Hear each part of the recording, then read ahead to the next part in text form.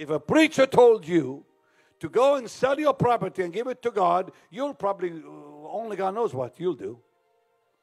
Peter, I'm sure it was Pete, maybe it was James, I don't know. But somebody told those precious early believers, go sell your property. Bring it here. Not one except Ananias and Sapphira held back. That was aggressive giving. That was not the kind of giving that was reluctant. And it says, none lacked among them after they gave. After they gave. Read your Bible. After they gave in that same chapter, none lacked. None lacked. So they gave and then none lacked. Which means God blessed them. Yesterday I was so startled last night because I was watching, I think it was Benny Hinn. He just did a broadcast that last night. I mean, that last night was when he was doing the teaching, that last night. And then he said something that just made me shook my head. And I said, why are you lying?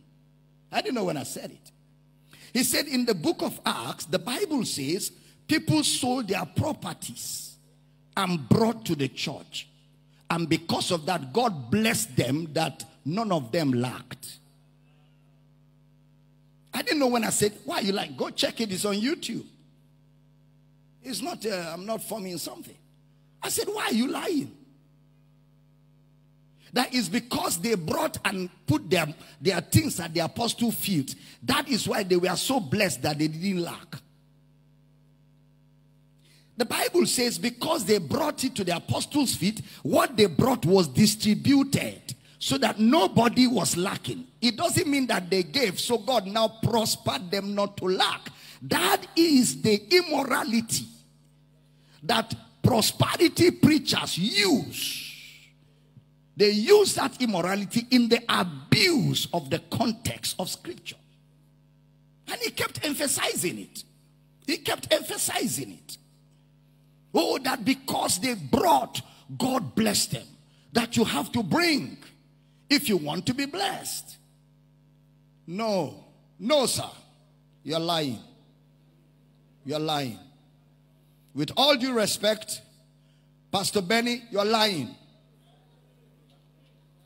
You're lying. And lying in public. Stop it.